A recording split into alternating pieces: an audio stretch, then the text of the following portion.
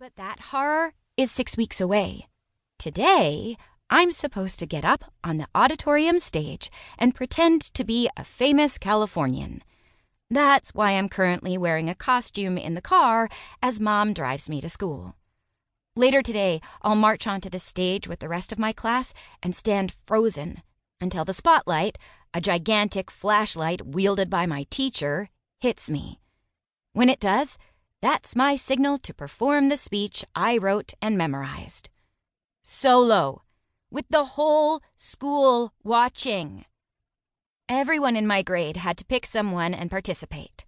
I chose Grandma Prisby, an old lady who built a village out of recycled garbage in the 70s before upcycling was cool. So I figured no one would care enough about my Californian to really pay attention to me.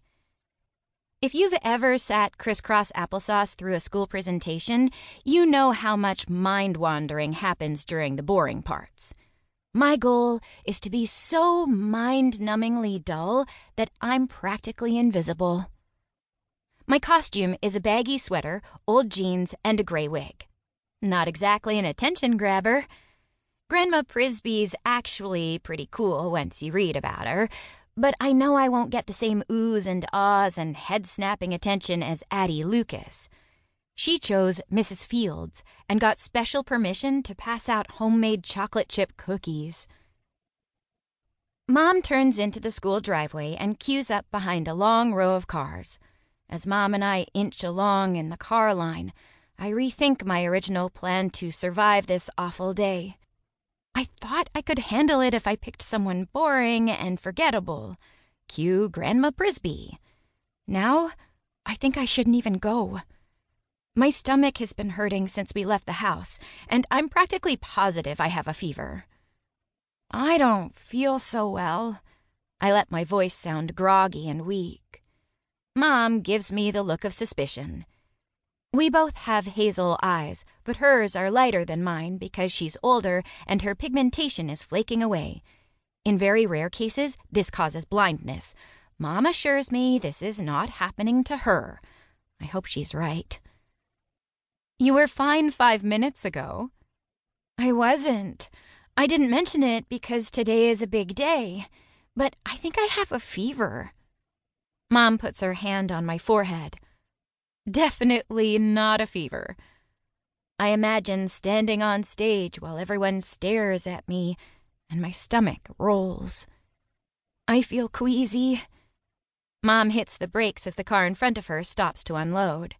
It's a minivan with a billion kids of different ages. My school, Bayside Academy, is of the K-8 variety, so siblings get stuck together for years. Mom uses the downtime to pull her brown hair into a ponytail and slap sunscreen on her arms. She's a landscape designer. Mostly she works from home, but sometimes she has to go to client sites. Today is one of those days, and she can't be late. She stressed this several times before we left the house this morning. You're just nervous, honey. Once you get inside, you'll be fine. I give her the look of betrayal. Moms are supposed to want to care for their sick children. Mom tries to reason my fear away. It's simply your cortisol levels run awry, your fight-or-flight hormones going haywire, your anxiety making you think you feel sick. I don't think I feel sick. I do feel sick. You spent a lot of time on that speech and practiced for days and days. It's so good. You're going to be amazing.